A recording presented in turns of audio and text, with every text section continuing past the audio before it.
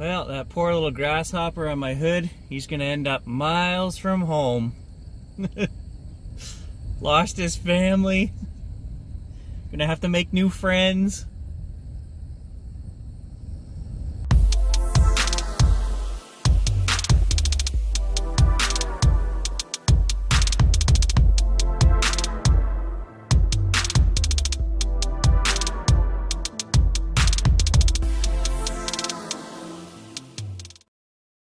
Alright, just heading back to the apple tree, guys.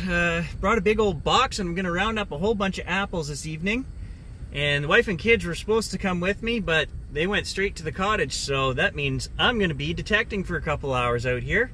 And I think Stan's already out here. Supposed to be, anyway. Ah, yeah, I just came over the hill and I see Stan's van down there.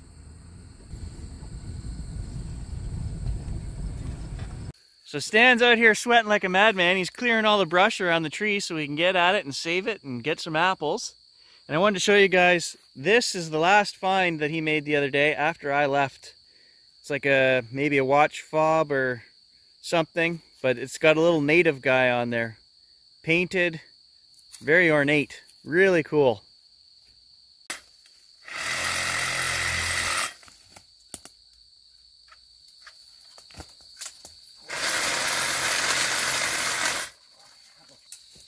So a shout out to Chickadee who told me that these apples are yellow transparent apples. She gave me the name of them. And then I did a bit of research in Canada and some of the states, the northern states, they brought in Russian apples, cold climate apples. They had a program to bring these in for all the immigrants and people moving to Canada. And these apples were made to survive northern winters. They're not commercial because they bruise very easily, but yellow transparents, that's what they are. Stan says he's adopting this tree. He's gonna trim all the branches down. He says it hasn't had any love in too long. I just want to figure out how to get those up there. I can reach these ones. Grandma said she's gonna make us an apple pie.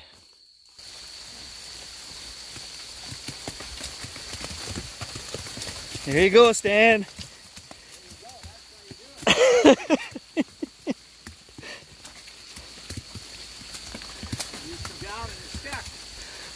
As long as this branch doesn't break, I'll be okay. Well, you got a good fall there, buddy. So you have to do it. Yeah, there's no way I would break the branches if I tried to go any higher. Too long. The tree's been left to go. It has to be brought back to stumpy and wide. There. Grandma should be able to make a pie or two with that.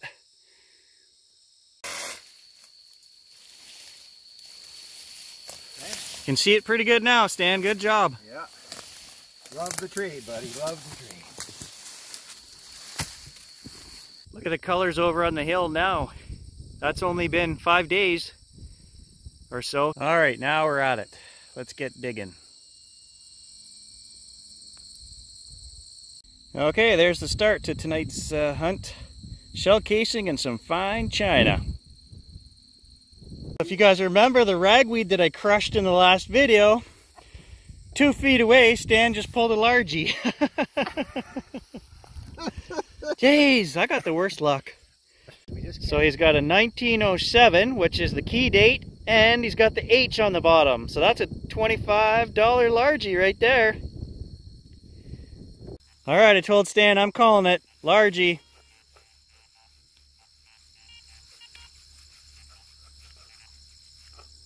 Son of a... That's the 3rd time I've called largie and it's a brass buckle. Every time. This one I think still has a bit of the iron cross piece in there. I just had Stan confirm it. That is a Mayan statue of Viracocha. And Stan can confirm that he just got another Indian head penny. Another Indian head penny, and I got this trash. Okay, so it's a Lincoln. It's not an Indian head, but it is a 1920, so that's pretty good. Little nail. Come on, Equinox, you're gonna let the Ace 400 beat you? For shame. All right, universe, I'm learning my lesson. It's been 45 minutes. I'm gonna call brass buckle. Neither. Pretty heavy. Stan said he found a new bracelet here, all the rage back in 1921. Stan's got another dog tag here, South Hemsworth, dog number 134 this time, and the same year, 1925. Surprisingly, that is our first horseshoe at this site. Down there, what, a foot? Yeah. So it's been an hour since his last Largie. We went all the way down along the shoreline and made his way back up here. Where does he end up? Right beside my freaking ragweed again. And he pulls another Largie. It's the horseshoe, Gary. I'm telling you. Okay? So you dug the first one right there. Right here. And then the second one right here. How did you miss? So I got to ask how you missed it. I don't know. You come out a different direction, buddy. Like I guess. Talking about, just turn around and come another way. You do the honors. 1920. The last year they made Largies. He was going to let me rub his horseshoe for good luck. A nominal fee, he said. Found my own lucky bracelet, Stan. I don't need you and your horseshoe. Yeah, that sums up my night. A big question mark. Where are all the Largies? Well, Stan's got some more goodies here. A copper spoon, salt and pepper top shaker there, and a bunch of brass whatchamacallits. Nice evening though, eh? Beautiful evening. Sunset going down. Everybody better give Stan a big thank you for this video because I didn't find squat, so thank you, Stan. It's okay. I'll get you next time. Don't I look beautiful in that setting sun glow? Thanks for joining us, guys. Didn't find a lot myself tonight, but Stan did fantastic. We'll catch you guys in the next video. I'm wrong. I scored big. I got a box of those delicious apples at the back of my vehicle. That's right. And we saved the tree.